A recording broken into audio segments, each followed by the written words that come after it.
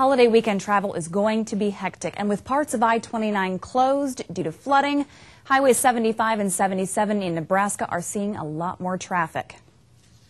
We just want everybody to be aware, especially when they're going through small towns, to slow down, watch for pedestrians that are trying to cross the highway, and just be careful.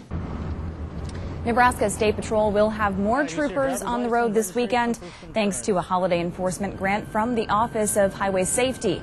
Those officers will be on the lookout for speeding, impaired drivers, and other traffic violations. Drivers are reminded to wear your seatbelt and stay off the phone. That means before you leave the house, check to see if detours will impact your travel plans. Plan ahead, look, see what roads are open and which ones are closed. And if you are going down a closed road or wanting to take a closed road, you're going to have to take the time to find an alternate route. And with that, I just remind everybody, be patient. To check on road conditions, you can visit the websites on your screen for Iowa, Nebraska, and South Dakota, or you can call 511.